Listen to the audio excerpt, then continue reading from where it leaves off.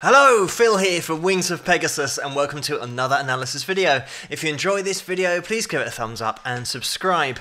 On the agenda tonight, we have Greg Howe and he's going to be playing through his track Kick It All Over from his original 1988 album. So let's get Greg up on screen and see how he gets on.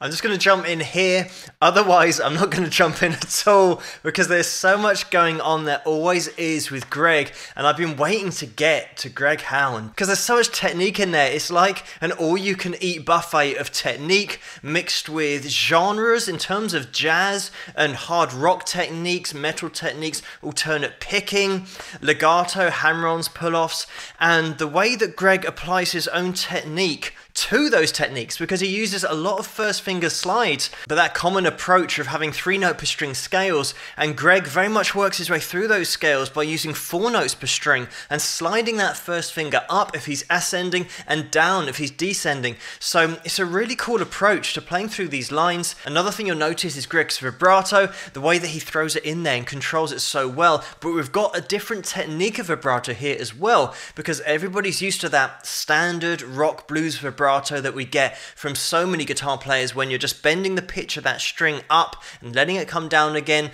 just changing the pitch, keeping it really nice and even just to get that nice frequency vibrato. Whereas here, Greg is using this sliding vibrato where he quickly slides between 2 frets, going up and down the guitar. And that's something that you'll see George Lynch do as well, another guitarist that I have featured on this channel. So go and look for him if you want to see that technique in effect there as well. But George George also slides, as well as Greg, down a fret and then up a fret, so they're encapsulating the note that they want to get that vibrato effect on by having it in the middle of those 3 frets. But obviously the slide has got to be really quick in order to get that vibrato effect. That's something that I do mention about top guitarists and top instrumentalists, is when they are composing, they'll generally try and get the same setup as you would have with a song and somebody that's singing, only now the guitar's doing the singing, and having that chorus part in the song where it's just a really nice melodic tapping section, really nice legato sound to it, following the chords, but it is a definite chorus, and he keeps going back to that to revisit it, which gives you something familiar, so it makes the journey something that's going to be interesting. You can go down different avenues, but then always come home. And Greg was one of those guys that was part of that group of amazing players in the 80s where they really started to push techniques, and especially with Van Halen and tapping and George Lynch, like I mentioned as well, you just had so many top-end guitarists who were pushing the boundaries of speed, but then also technique. Like I said, Greg does things that other players don't do in terms of his approach to runs, his expression, the way that he sweeps as well, and a technique that he's known for, which is called, or at least it's been coined as hammer-ons from nowhere, because Greg would tap onto a string without picking it in order to get these runs together that are so unique and so off the wall, because you're not expecting someone to jump so high up the fretboard, especially without picking the string first. So it meant that Greg really did open up the freedom of the fretboard, because he didn't now need to pick the string that he's jumping to. He just has a massive hammer on to that note wherever he wants to jump to. I also love about this video when Greg starts to lose a little bit of that sustain, which really just signify how clean his tone is, relatively speaking, because it's so tempting for a lot of players, especially if you're playing fast, to put on loads of overdrive, loads of reverb, loads of delay to repeat the signal of the note that you're playing. So then sometimes if you do mess up a note, if you've got the previous note right, the delay from that is going to cover over, or at least ring alongside the note that you might mess up. So a lot of players really do rely heavily on that delay being almost at the same level as that input, so that when you're inputting your playing and getting the delay at the same level, it hides a lot of inadequacies on technique. But of course, Greg, as I said, you can really tell that his tone is so dry considering what he's playing. You obviously need overdrive in order to hammer onto the guitar like Greg does from nowhere and get that sustain on that string to then resume tapping. Greg using that whammy bar, again, it's a really tasteful vibrato on the whammy, because sometimes people go mental on it and it doesn't really suit the composition, whereas Greg has made sure that all of the vibrato that he's adding into the track absolutely is consistent throughout, and that's what top players will do. They always go for that really consistent sound throughout their compositions. But let's get back into the video.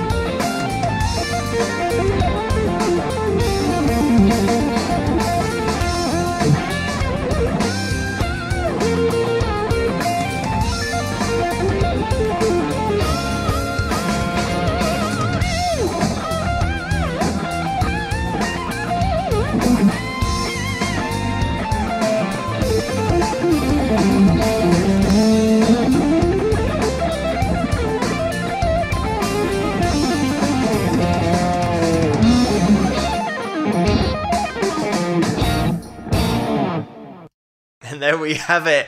And I love the ending as well. Just, it is classic. Just Greg Howe just being unpredictable and not resolving at the end of the track. Such great ability, but also I get the impression that the way that Greg composes and the way that he plays, he very much just composes something and thinks, right, now I'm just going to compose this, and then I don't care how difficult it is to play or whether it's even possible, I will make it happen. And that's certainly the impression that you get with some of these passages that he's playing through. The speed across the fretboard and just the way that he's so clear and concise with all of those runs. And by the way, the riff that we have at the beginning of the track, which is such a great light and shade because it's such a funky groove that you can get into in that riff, but then the rest of the track, we then get into, as I said, a bit of jazz fusion in there. We've got hard rock techniques in there as well, and then just classic blues, and then just pure jazz. You know, it's just all over the place in terms of the style that he's playing in. And it just makes it interesting the whole time, not only to look at because of where he's going with the composition, but also just all of the techniques that as a guitar player, if you do play yourself, you can just sit back and appreciate the difficulty level of what Greg is doing on that fretboard. And as I said, mid-80s, where we had this explosion of top technical talent in terms of that ability on the guitar, really pushing the boundaries of technique, but also that Floyd Rose bridge that was absolutely indicative of the sound of the time. Everyone will know that dive bomb sound, even if they don't know how to do it on a guitar, they'll just recognize it. It was just all over the place in the 80s. But Greg was playing in the 80s with his brother Albert, because Albert was a singer and they were called Howe too. And when they went their own separate ways in 1987 is when Greg sent off a tape of him as a solo artist, solo guitarist, and that was sent off to Shrapnel Records. And Mike Varney, who was in charge at the time, gave Greg a record deal straight away. He heard this tape, and Greg would have been playing this exact stuff because Kick It All Over was from his first album, which was 1988, which is just called Greg Howe. But his debut album in 1988 is his biggest selling album, and it was also voted 10th in the top 10 shred guitar albums of all time, and that was in Guitar World magazine, I think, in 2009. So it's certainly got a lot of coverage, that album, but then his playing, he's always been doing session work for other musicians and other artists, and some of the artists I admit that I'm not really up to speed with because they're outside of my radar, so to speak. But Christina Aguilera, I've certainly heard of her, but there are some other ones in there. I think there's maybe NSYNC or something, which is a boy band with Justin Timberlake, I think, and he's done work on that. He's also done a bit of work, or at least he was playing on tour with Michael Jackson, and that's his History World Tour. So he has been out there, he has been playing a lot, but just people might not have known his name. Also Enrique Iglesias he played for. So Greg has always been there in the background behind these top artists, and it is something that pops up on my channel all the time where people might not know the guitarist by name, but they've certainly heard their playing on other people's tracks. But this is the kind of video and the kind of player that I could break down for years because